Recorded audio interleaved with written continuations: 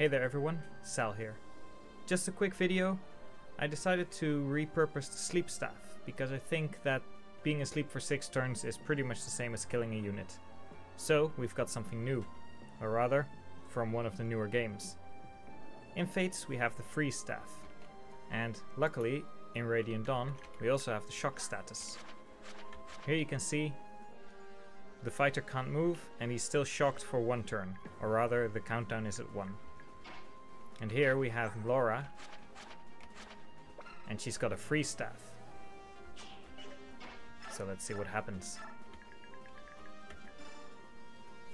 She uses the staff, and it still uses the same animation for sleep, because there's no actual shock animation. And as we can see, 1 is able to move because the countdown goes from 1 to 0. But the Myrmidon, he won't be able to move because his counter is currently at 2.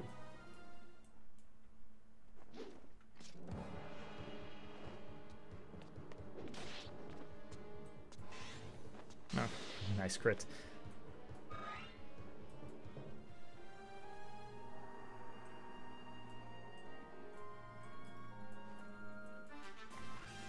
Luckily we don't have to deal with these reinforcements, because as we can see, this Myrmidon is now shocked for 1 turn, and if we now freeze someone else again, let's see, let's take this mage.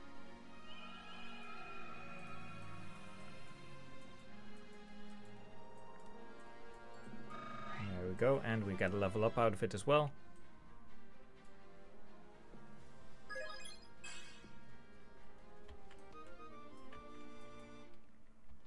We now see the shock status icon, and this unit is shocked for 2 turns.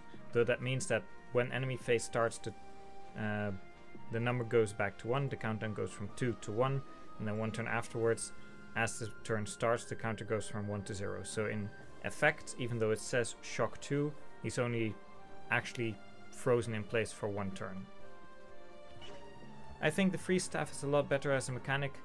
I know a lot of people agree with me on that one. Well, sleep is just overpowered, can't do anything.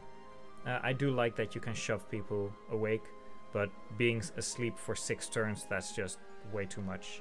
So I hope you'll enjoy the new freeze mechanic.